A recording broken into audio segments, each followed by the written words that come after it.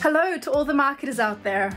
I was chatting to a customer last week about the impact that a 5% increase in customer retention can have on profits. Did you know that on average it increases them by 95%? That's impact. And that's why smart brands today are thinking differently about loyalty and loyalty programs. But how exactly are they using these unique, rich data points to drive more engagement and millions of dollars of additional revenue? Well, that's exactly what I'll be covering in my webinar. Click on the link to watch now.